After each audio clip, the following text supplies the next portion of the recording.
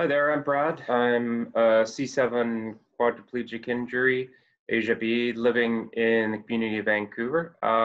Currently dealing with the COVID-19 pandemic and some of the challenges that go around that, and presently living on my own too, and navigating some of the extra challenges that presents.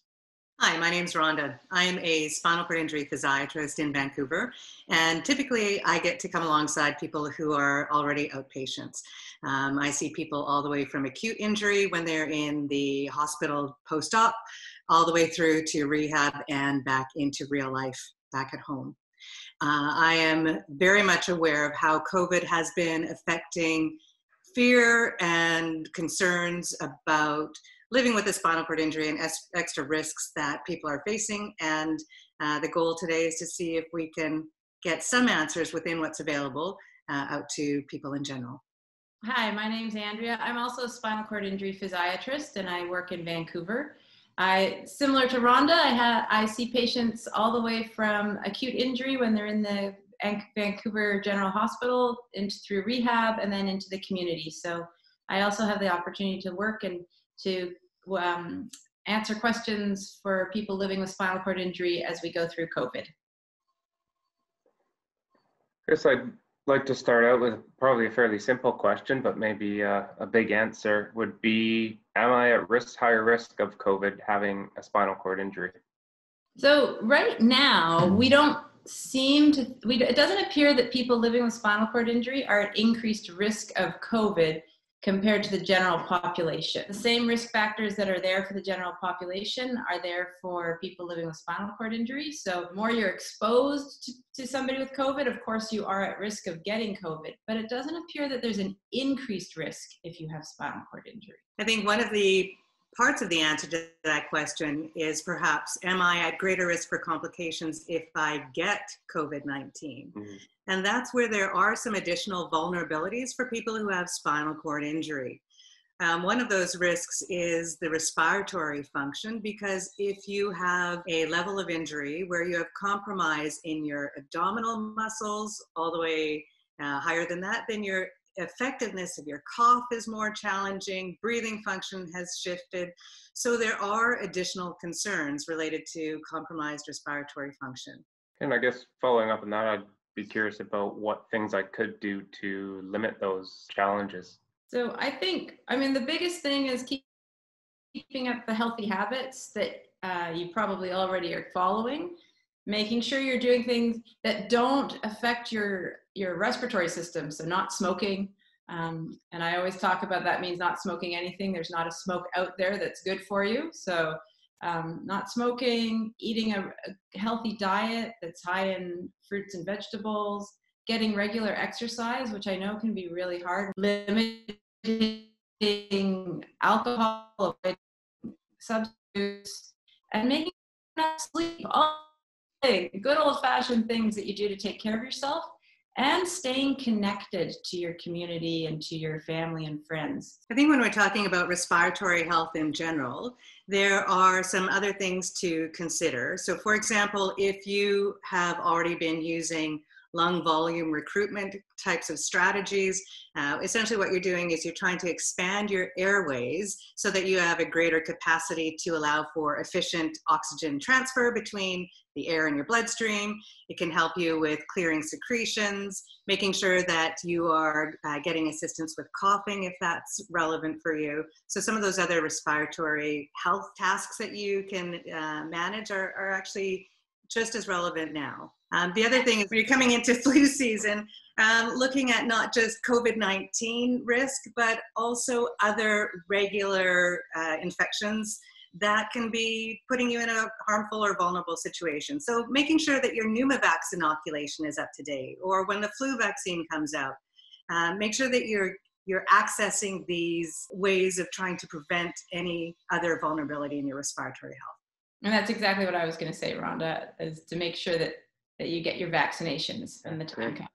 One of the other things I've discussed with a few friends in the community, for those of us who use a wheelchair for mobility, either manual or power, is while we're being out, and just the risks both to ourselves and to others of picking up germs and carrying germs on a wheelchair that's in constant contact with the outside world, and that constant contact with push rims, and just how much of a factor that actually is and how much risk there is.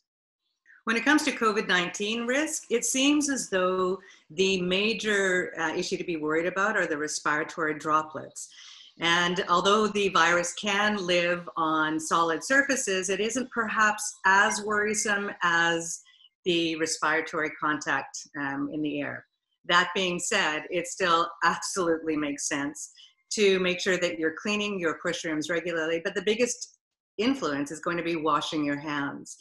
Sometimes people need help with that, or it's easier to use the alcohol rubs, for example, the gels, just because it's not always as convenient to find soap and water in taps, especially if you're out in the community. But washing your hands, washing your push rims, washing your joystick, those are all things that are relevant and still really important. Great. And I guess with that in mind, with the droplets and such, wearing masks has been recommended when being outside and being in public. Just wondering if there are any negative effects to people with SCI for wearing a mask.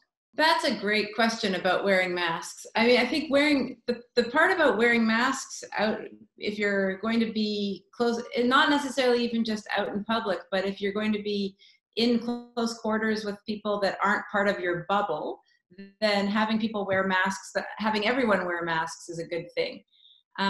If you have a spinal cord injury and you have altered respiratory status, if it's difficult for you to breathe with a mask on, then that's obviously something to be considered, and you should probably talk to your own physician and talk to your own healthcare provider.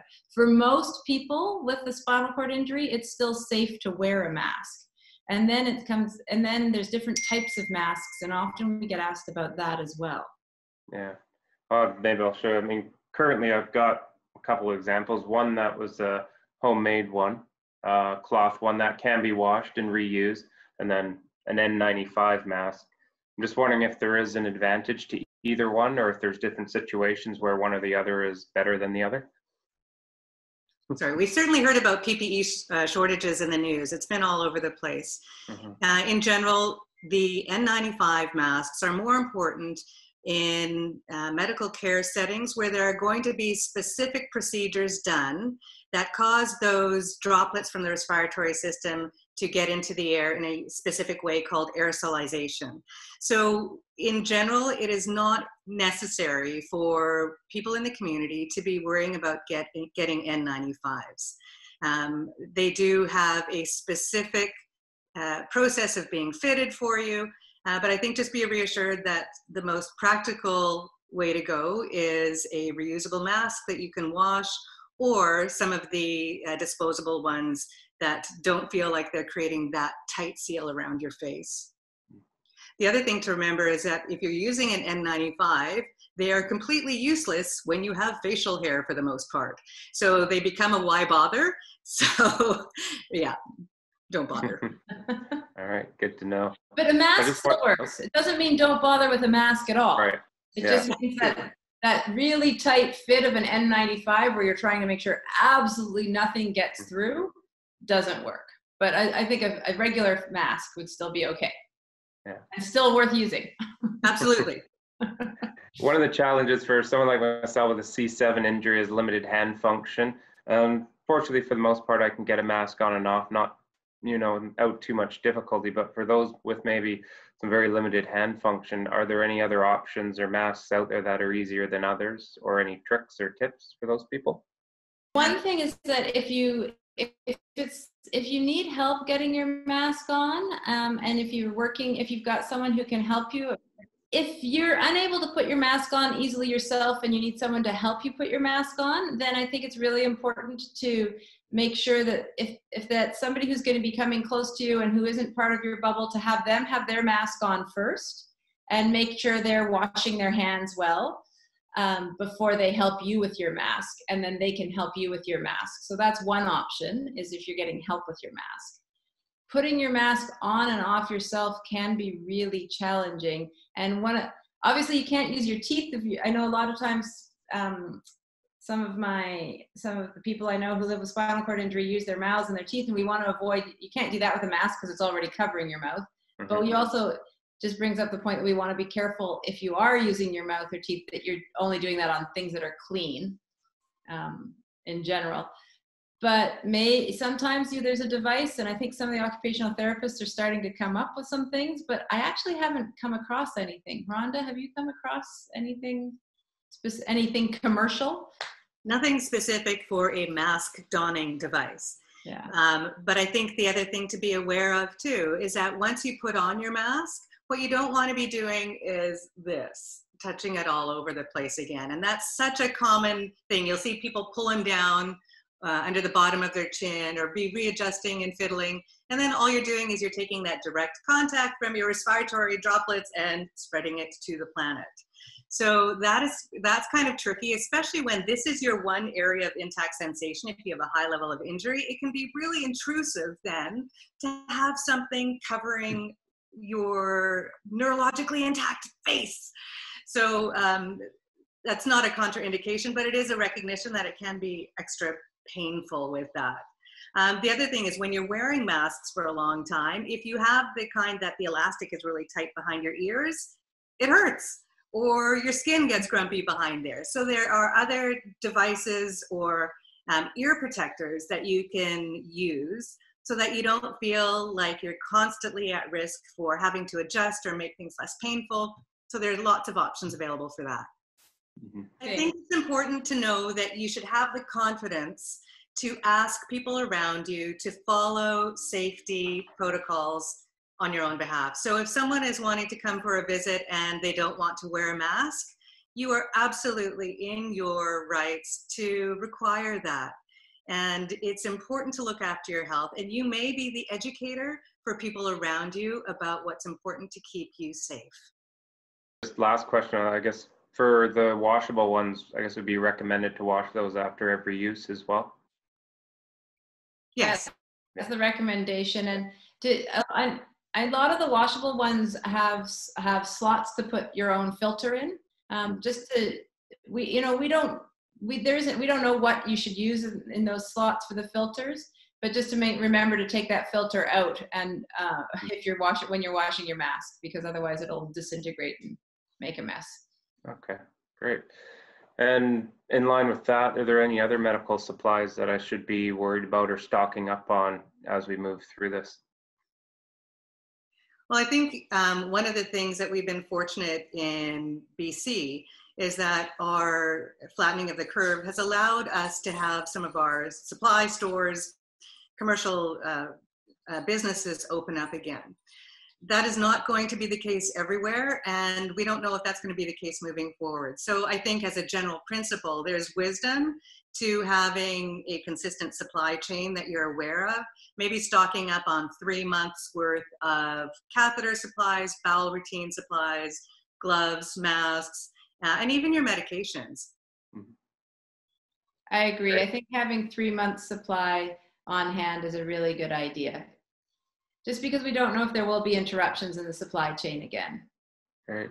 I know for myself early on, and when we were on a bit more of a lockdown before things started opening up, I had an unfortunate unplanned trip to the ER, and I definitely, debated whether it was worth going in or if I was putting myself more at risk by going in than dealing with what I was already dealing with.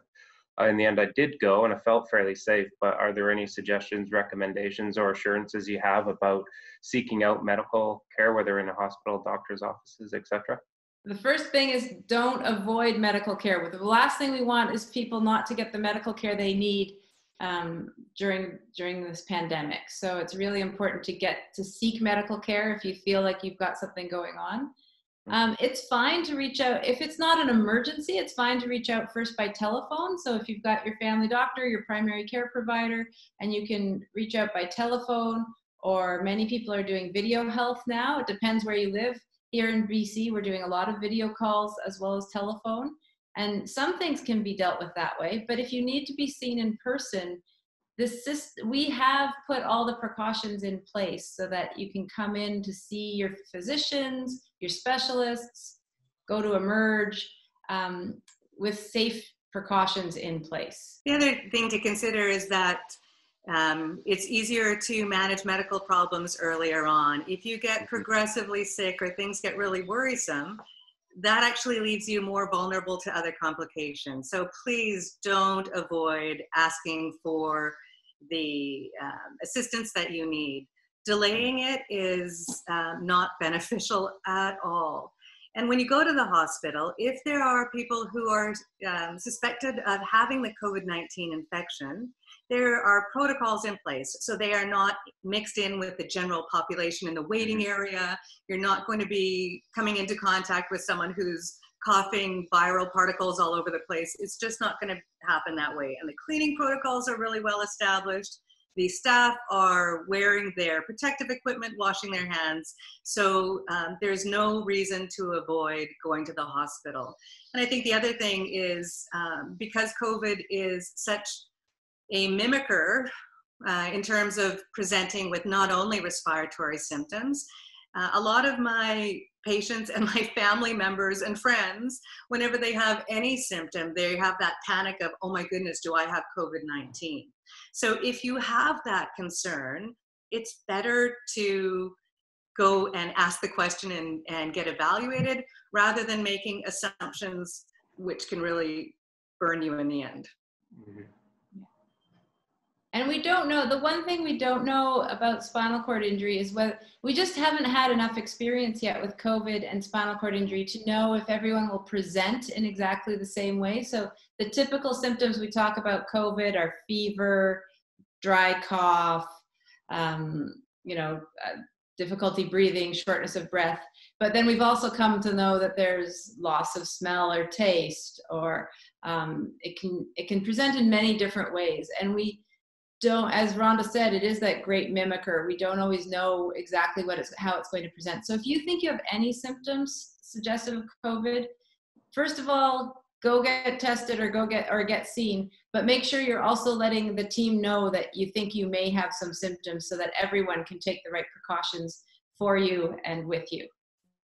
Because if you're concerned that you have the infection yourself, the COVID-19 infection, it is important and necessary for you to, at that point, immediately quarantine yourself from exposure to anyone else, except for the people who may need to be helping you with directive specific personal care. And Andrea's right, letting the staff know of anywhere you're going that you're concerned about that allows them to protect themselves, protect you, and protect the other people around you. Great.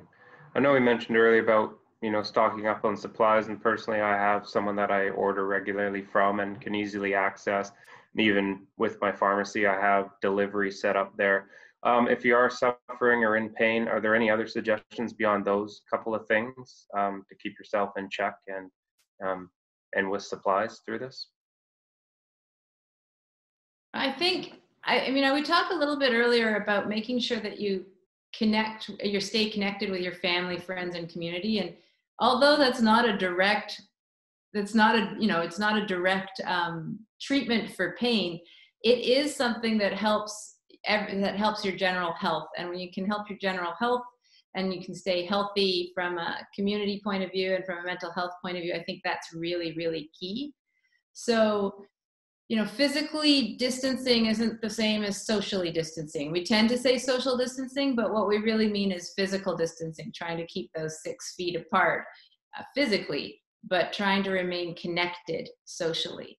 So whether that's, we think being outside is healthier, and we know that getting outside is good for everyone. So if you can get outside and get a little fresh air and maybe have, get together with a friend in a park or somewhere where you can physically distance safely but still stay connected, I think that's really important. I think one of the things I always think about or am concerned about is when you talk about pain management, if there is a change in your symptoms, you always have to ask, why now? So if you're experiencing a new kind of pain, it still is really important to do the work of figuring out, is there something else that's reversible, modifiable? And that's where you're going to need to connect in with your primary health care provider to find out what it is. So what we don't want to do is end up just saying, well, take more medicines or just have an extra beer or two at night before you go to bed. to manage your symptoms. It's like, okay, what is it? How do we change it? How do we get to the root causes rather than just assuming that you need some more medicines to be able to manage? Mm-hmm. And then one other thing that we know works, it does work for pain, is exercise. Mm-hmm. So again, it can be difficult to get exercise at the best of times, but if you can stay as active as possible, try to get some exercise, get outside. Those are all good techniques. Fresh air therapy. Yeah. I think it came up earlier about possibly calling in before making a trip to the ER if you're concerned. Just wondering if what other options are out there as far as things like telehealth and some reliable and credible places to get information on COVID. It seems like there's so much out there. It's can be challenging to know what to trust and where to trust, and or even just where to go to get it. Google can be dangerous. Mm-hmm. So I think you do want to go to reliable evidence-based resources to answer those questions. So here in British Columbia, we have the BC CDC, which is the Centre for Disease Control. Access their resources. 811 is a phone service here. Every community or every province or state will have reliable evidence-based information to access. And the hope is that you still can be staying connected with your family physician or health clinic. Yeah, I think, as Rhonda said, that if you want to learn about COVID in general and know what's happening, your Center for Disease Control and your local community, CDC, will have the best numbers and will be able to tell you. You'll have a chance to know how many people are being tested, what those positivity rates are in your community. We hear about positivity rates, so what percentage of tests are coming back positive, which gives us a sense of how common COVID is in the community where you're living. We're looking for it to be less than 5%. Right now in BC, it's sitting around 1% to 2%. So, and you also the total number of cases. Is that total number of cases staying the same? Is it going up? Is it going down? Hopefully it's going down or staying the same, but ideally going down. And then for other things for information, there are some, we've got some great resources such as SCIRE, SCIRE, SCIRE Community is a good resource. Our spinal cord injury provincial organizations in Canada and Spinal Cord Injury Canada. So those are other possible sources that have really good evidence-based and reliable information. Great. I think another thing I want to emphasize is that people sometimes feel like there's a lack of confidence if or when recommendations change, because there's that sort of chatter going on of they didn't tell us the right information at first. The hallmark of scientific process is that as you find out new information, you're able to make the best recommendations, and those recommendations are likely to change as that information grows. So it's not about people, making ridiculous recommendations at point A versus point B. It's that we're learning and updating because we want the best information with the most logical and practical suggestions for how to stay healthy in a current sort of fashion. And I mentioned when I had to make a trip into the ER, and that was locally at Vancouver General Hospital, and I did feel fairly safe, but is it reasonable to expect that the standards are the same at every hospital you're going to go to, or can they vary from city to city, province to province, etc.? I think it's reasonable to expect that they should be similar in every jurisdiction. The only caveat to that is in certain places where the systems are getting overwhelmed, they're doing the best they can. And sometimes that changes how their protocols are working. So it may change where they send people. It may change how patients are triaged in terms of location. So it may look different from place to place, but everywhere has protocols, definitely.